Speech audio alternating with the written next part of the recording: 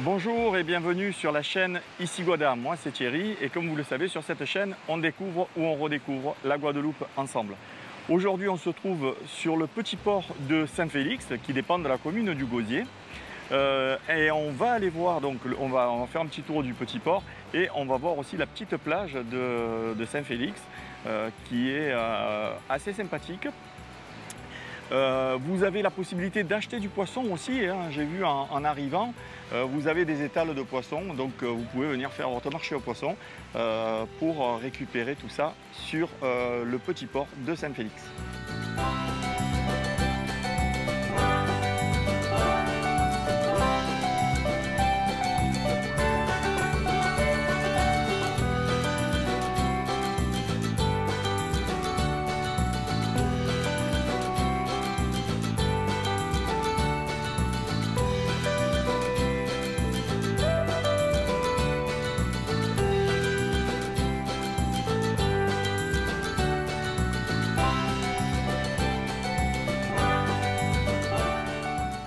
Alors désolé, j'ai complètement oublié de vous dire que Taïna nous accompagnait, Taïna de Guadeloupe Export.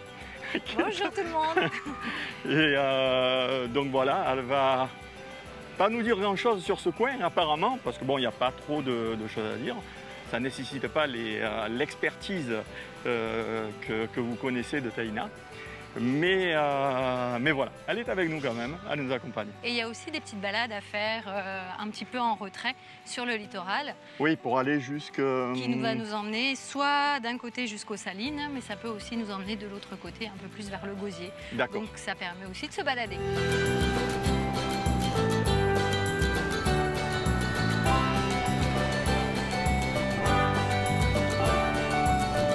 On vient de se garer.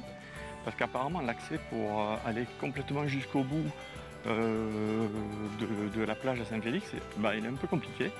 Donc on s'est garé et là on prend un petit chemin qui va nous amener au bout de la plage, enfin au bout ou au milieu de la plage, je ne sais pas, on va le voir ensemble.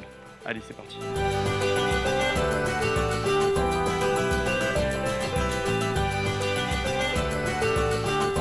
Il y a un habitat de tortues aussi, ici. Donc, comme vous le voyez, le coin est super sympa, bien ombragé, etc.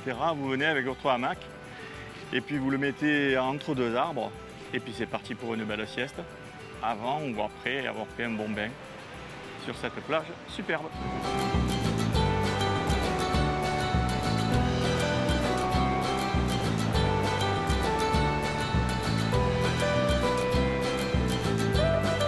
Derrière nous, on a le port, hein, le port de Saint Félix, et on a contourné pour arriver sur cette plage qui est immense.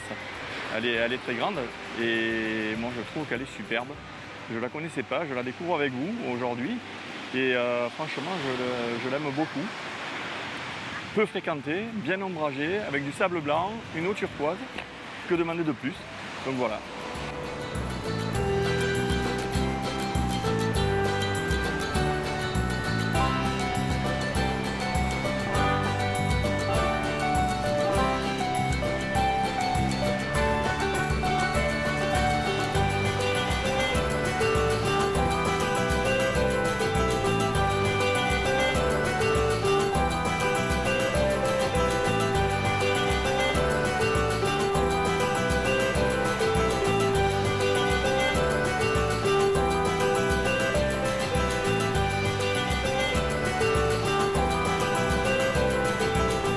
Cette vidéo arrive à son terme. Encore merci de l'avoir suivi.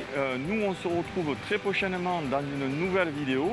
En attendant, si celle-ci vous a plu, n'hésitez pas à mettre un petit pouce bleu et activer la cloche de notification en n'oubliant pas bien sûr de vous abonner. Moi, je vous dis à très bientôt dans une prochaine vidéo. En attendant, sortez et profitez de la vie.